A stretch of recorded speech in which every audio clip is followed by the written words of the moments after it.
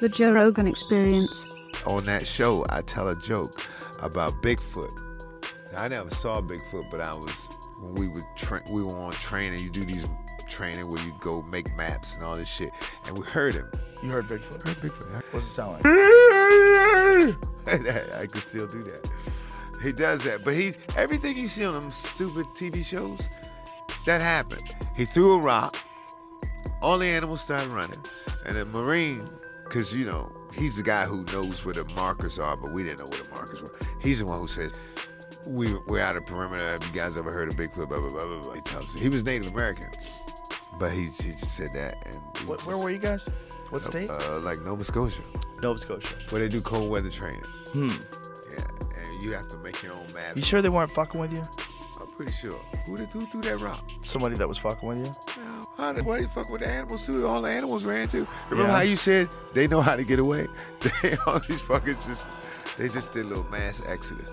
And it's an old... I'm very skeptical of Bigfoot. I've never seen him, but I never heard nothing like that either. So what, if you had him, did it sound like... It just sounded... It was... what was it similar to? You hear Luther Vandross sing live. Like when you hear him on a record, it's one thing, but when you hear him live, he's like that. He didn't sound like that, but it was the same... Power, like hair on the back of your neck, kind of. Really? What the fuck? Well, bears do that sometimes. Yeah. Bears, especially when what time of the year was it? It was winter.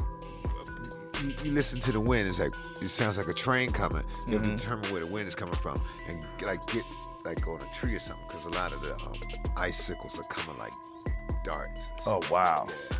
Jesus! And that night we were joking. I was joking around about it and everything. And one officer says, this is a facility, and we don't hurt you. We don't make. Basically, you can't go on stage and go, hey, guess where I was at? So I was just in the joke. I'm just camping, and we. Oh, I see. Yeah, but there's nobody's in the military. But and in the joke, I actually do see Bigfoot. It's a funny thing. So tell me, how did it happen? What was going on? What were the circumstances? We were lay it out for me. Okay, you have because it's cold and it's raining, so we like in a little circle. And it's kind of raining, kind of sleepy, and we're talking about we're gonna do this and do that, because we're comparing shit and everybody's fucking up. We found our third marker first. Right? And it's supposed to be like a 2 or 3 day thing, right? And the good teams, like you do it in the classroom for a couple of days, and then a team goes out, a team comes back, team goes out. And some of the guys who weren't as good as us in the classroom were coming right back in 2 days. They just spent one night and came back. Shit, man, we was on our third day, dog. And then our first marker was the third marker. But he couldn't help us. But then after we heard that, he's like, look, you guys fucked up. Because we're all... So how long did it take in total? Friend after that, dog. He told us he didn't want to be there the morning we wanted to be there. So yeah, it's a lot of fudging going on. Oh, okay. Yeah. So he said, yeah, good enough. It's good enough. Yeah. So you guys were out there and explain to me what happened and who was telling you that it's Bigfoot. Well, we all heard it. Right. Everybody's like, what the fuck? And then everything's running. Deer, everything's just like scurrying. But we heard the...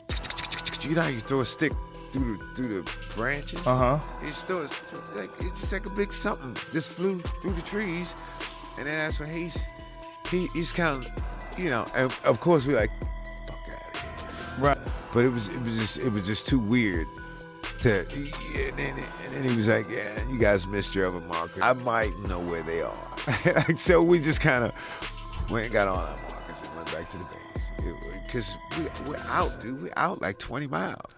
Out. You have to make out there with Bigfoot. Well, I wasn't really worried about Bigfoot because, according to that dude, Bigfoot don't bother you.